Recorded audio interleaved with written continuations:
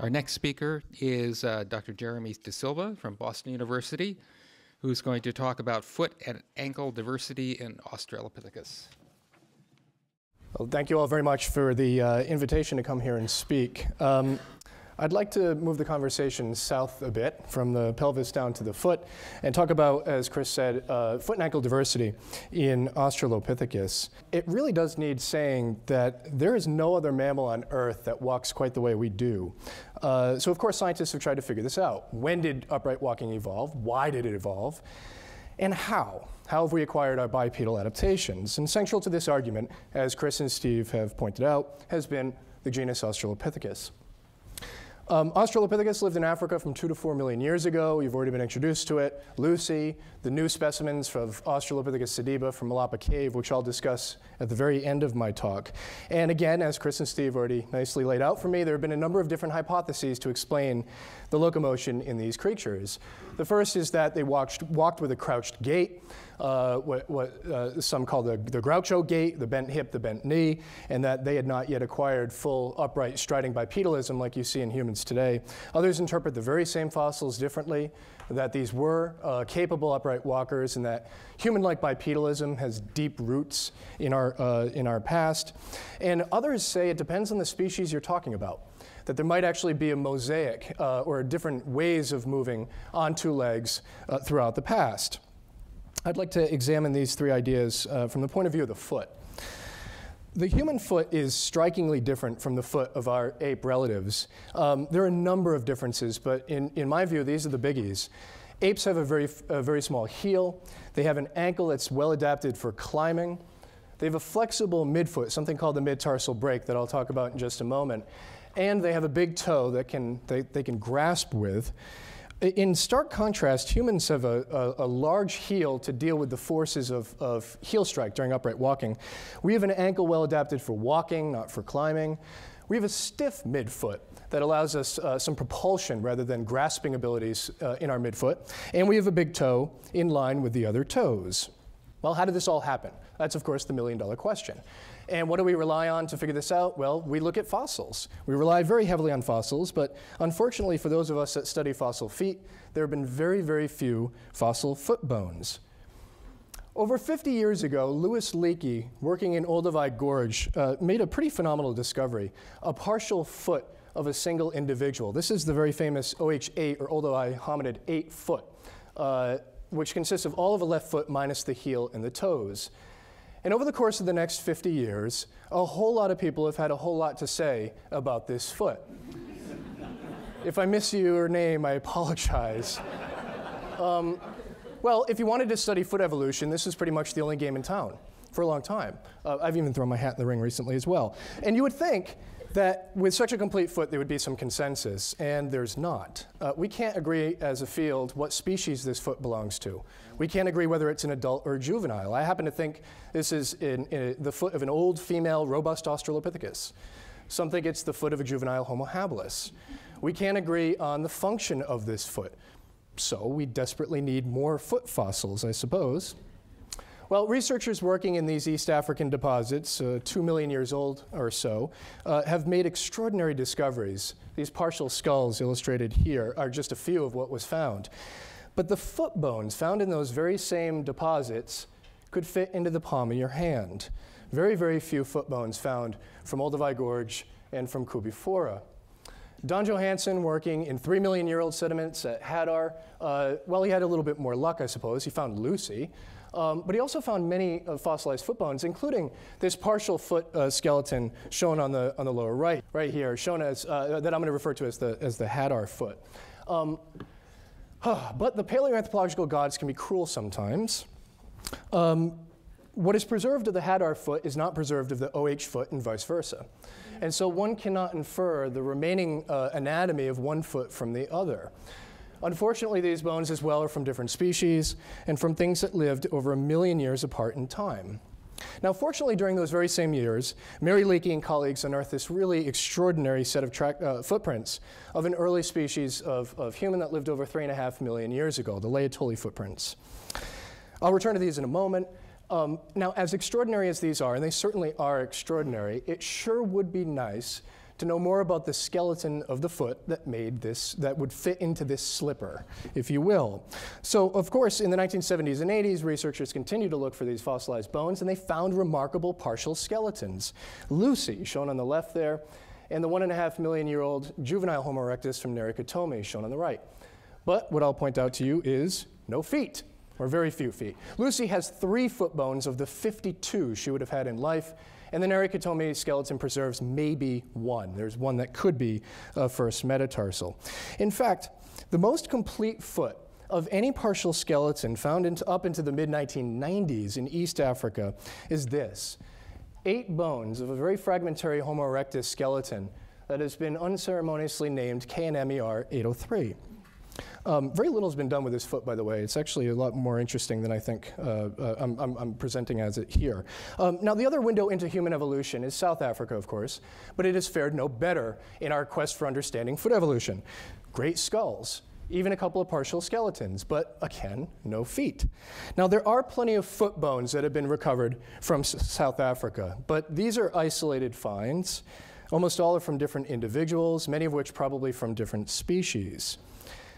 Call me crazy, but I like to think that in order to really understand foot evolution, we need feet. Not just isolated foot bones, but of course you work with what you have. And I do believe that every fossil, no matter how small or how fragmentary or how isolated, has an interesting story to tell. I also really think that every fossil deserves to have its story told. So we do work with these fossilized bones, usually asking the question of whether they're more human-like or more ape-like in the ways that are functionally relevant. So we can return to that list again. As we already mentioned, humans and apes have very, very different feet.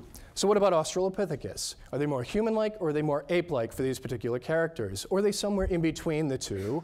Or do we see a mosaic, with some being more human-like and others being more ape-like? Well, let's start with that large heel. Unfortunately, once again, very few heel bones, calcanei, but there are a couple from Hadar, and these fall well within the human range of distribution for the size of their heel. These are big heel-striking individuals, in my opinion. So we can check that, I believe, in the human column, although it'd be nice to have a few more. What about the ankle now? Well, some of my research has looked into how the ankle is adapted for climbing in non-human apes. So here's a chimpanzee climbing a tree. Off he goes. And what really struck me when these guys were climbing is not that they climbed backwards, but that they had an incredible range of flexion at the ankle joint. They could flex their ankle about 45 degrees when they were climbing. So pretty much they could take the top of their foot and shove it up against their shin. That's pretty remarkable. Next slide. If I did that, you'd be driving me to the hospital right now. Now notice, this is going to leave its effect on the bones. This is the ankle from the point of view of the foot. On the left is a chimpanzee, on the right is a human. And notice that humans have a very square-shaped ankle joint. Chimpanzees, in contrast, have a trapezoid-shaped joint, and this helps with the forces of climbing on a highly flexed foot. Notice as well, illustrated with the red arrows here, something called the medial malleolus. That's the chunk of bone on the inside of your ankle. In apes, it's quite large. In humans, it's quite small. And this, I thought, was reflecting climbing on a twisted-in or inverted foot. Okay, what about Australopithecus? Well, we've got 14 ankles from Australopithecus and early members of genus Homo, and they're all strikingly human-like. They all have a square-shaped ankle joint and a reasonably thin medial malleolus. I think Australopithecus ankles are well adapted for walking. Now, what this means to me is that if they were still climbing trees, which many people suspect that they were, as we've heard about, they weren't doing it like any modern ape climbs. So what about the midfoot region now, this stiff midfoot that humans have versus the mobile midfoot you see in apes? Well, this is something called the mid-tarsal break. When apes lift their heel, they establish a new fulcrum right in the middle of their foot. They have a floppy foot. They can kind of fold their foot in half.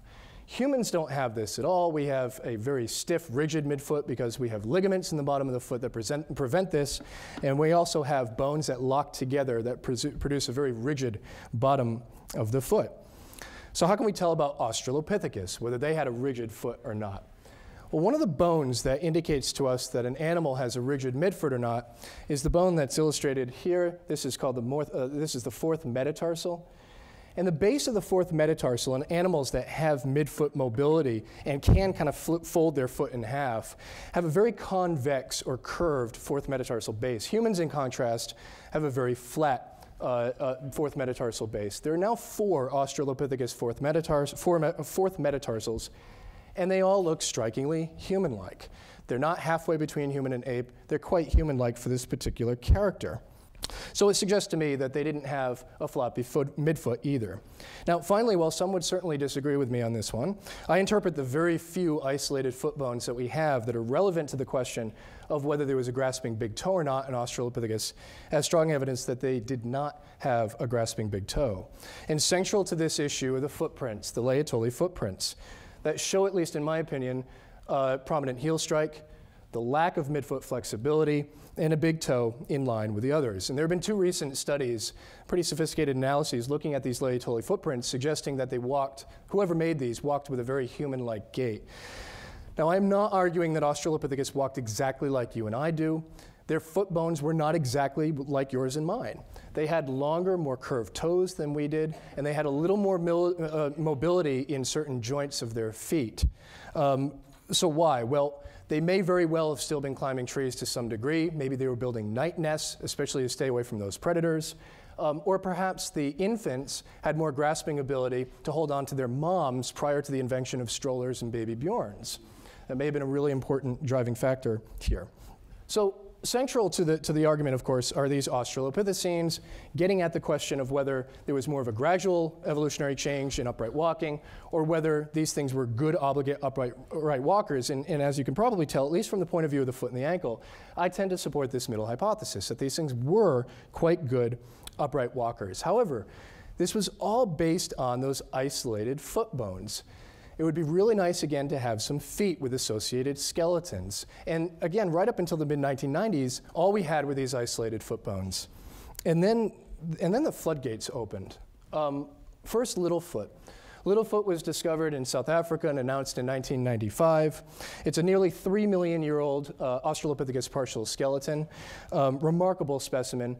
It was originally published in 1995 as possessing a grasping big toe, and certainly if you only have these 4 bones, you can arrange these in a way that suggests that there is a grasping big toe. There are more bones that have been found, and when they fit in like a puzzle piece, the first toe and the second toe are right in line with each other. I don't think this thing had a grasping toe, at least in my judgment. It refutes the hypothesis of a grasping big toe in Littlefoot, but this thing did have a grasping big toe.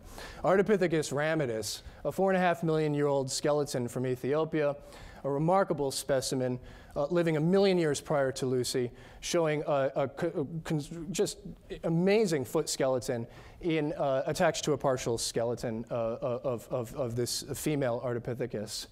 In the year 2000, Zerai Lemziged found the skeleton of a 3-year-old female Australopithecus afarensis, the Dikika child, a magnificent specimen, quite complete, and she has a foot. And this foot here is shown as it was published in 2006, still within its matrix. It has now been fully prepped out, and I can assure you it is absolutely magnificent. The Demonisi fossils from the former Soviet Republic of Georgia, 1.8 million years old, which means we finally know a little bit more about what the foot of Homo erectus looks like. And on the island of Flores, the feet of the puzzling Homo floresiensis, found in association with this really unusual and amazing skeleton, LB1, of a female hobbit. So in just 15 years, we've gone from having essentially no skeletons with associated feet to having 5, and now 6 and 7. The specimens from Malapa, South Africa, have feet associated with their skeletons, and these are bound to get more complete as more and more fossil material is pulled from this cave site. But as exciting as these new skeletons are, and they certainly are incredibly exciting, we already know what the foot of Australopithecus looks like, right? It has a large heel, an ankle adapted for walking, a stiff midfoot for propulsion, and its big toe in line with the other digits. So we already know what the foot of Australopithecus sediba should look like. And plus, these are only 2 million years old, and as Steve already illustrated, in many ways these look more human-like than previous Australopithecines. So if anything, these feet should look more like yours and mine. And they don't. They don't at all. First, the heel. The Australopithecus sediba heel is incredibly small, and it has this hook-like beak on the bottom, quite reminiscent of what we see in a chimpanzee, what we see in a gorilla. This does not have a big, large heel that you see in things that lived 1 million years prior to this. What about the ankle? Well, remember, humans have a square-shaped ankle joint and a thin medial malleolus, like chunk of bone in the inside of your foot, as all Australopithecines do as well, except for sediba, which has a square-shaped ankle joint and this incredibly thick medial malleolus. So it's human-like in one respect, but then quite ape-like in the thickness of the medial malleolus, suggesting it was climbing with a bit of an inverted foot. This hasn't been published yet, but I'm really excited about this. The stiff midfoot that we discussed that you see in Australopithecus, they align themselves with humans, is not found in Australopithecus sediba. It tends to have a convex, or at least the specimen has a convex base, suggesting quite a bit of midfoot mobility in this particular species. We don't know about the big toe yet, but for all of the features that we said Australopithecus was human-like, this foot is not. It's decidedly not at all. So this suggests to me that the hominids from Malapa could not possibly be walking in the same way that humans walk today, and probably was not walking in the same way that earlier Australopithecines, or even Australopithecines living at the same time, were walking either. And fortunately, we don't just have the foot, but there's the hip, as you heard about, and there's the knee. And soon we're going to present a hypothesis for how we think this thing was actually moving around its landscape. So what does this all mean? Well, it suggests to me two things. First, the Malapa hominids demonstrate, to steal a line from a colleague of ours, Bruce Latimer, who's a foot guy. He said in press recently that based on these fossils, there is more than one way to skin the bipedal cat. And I think he's probably right, that the sediba material and the other material of Australopithecines suggests that there must have been different ways, at least two different ways, of moving around between 2 and 4 million years ago. And second, and I'm going to end on this note, perhaps I'm being a little overly optimistic here, but I like to think that we're entering a golden age of paleoanthropology. Isolated bones are wonderful, and they're really, really important. But for the first time, we have the opportunity to study not just isolated bones, but partial skeletons, and not just a few of them, but 7 of them now. We've got Artie and the Demonisi fossils, and Littlefoot, and the Dakika child, and the Hobbit from Flores, and now the Australopithecus sediba material. And there's certain to be more that's going to be discovered and going to be published soon. This is a really exciting time for our field, a time when we're going to be able to answer some of the old questions that we've had, but we're going to be able to generate a whole barrage of new questions that we never even thought to ask prior to having these in hand. This is going to be a lot of fun. Thank you all very much.